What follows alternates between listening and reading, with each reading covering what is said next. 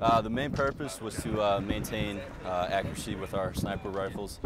We have the Sasser Special Application Scope Rifle. We have the M110 SAS and the M40 sniper rifle as well. And any opportunity we get to maintain a BZO and maintain and hone our skills as a sniper, we'll take that opportunity.